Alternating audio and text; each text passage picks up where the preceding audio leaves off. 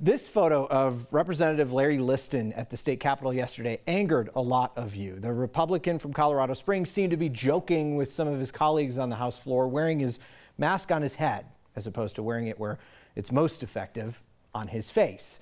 A lot of you wrote to us about how you did not find the apparent joke funny at all. Katheryn Zeeb took it a step further. Katheryn recently lost her father.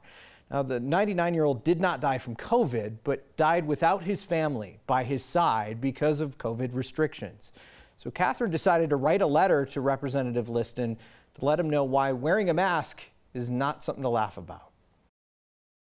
I'm not usually one who speaks up, and this one just put me over the edge. Mr. Liston, you obviously need to understand how to correctly wear a mask. Here is a tutorial by a much smarter Springer Spaniel. You also need to understand there's absolutely nothing funny about COVID and the impacts it has had on the Colorado community. He lived life to the fullest. We called him Crazy Walter.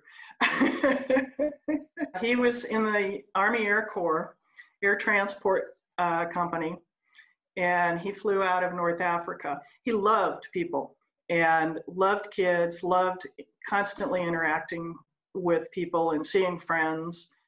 He was not allowed, let me repeat, allowed to dine with his fellow independent living residents. He lost strength because he wasn't walking to the dining room. He lost cognitive abilities because he was not interacting with people. Ultimately, he fell and broke the C2 vertebra. That had us make the difficult decision to put him in hospice care.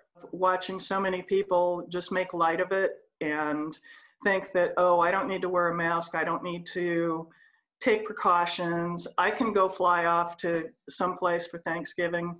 I don't have my dad for Thanksgiving. We lost him without being able to visit in person.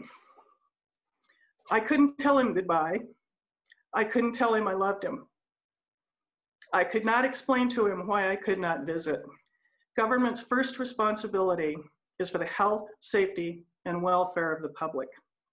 Making fun of an enormously serious situation shows that you are not fit to represent the public and fulfill that duty. Here's a tutorial on how to wear a mask properly. You will note that on the top of one's head is not the proper way. I hope no one in your family becomes a victim of the pandemic and that you don't have to suffer through what my family has.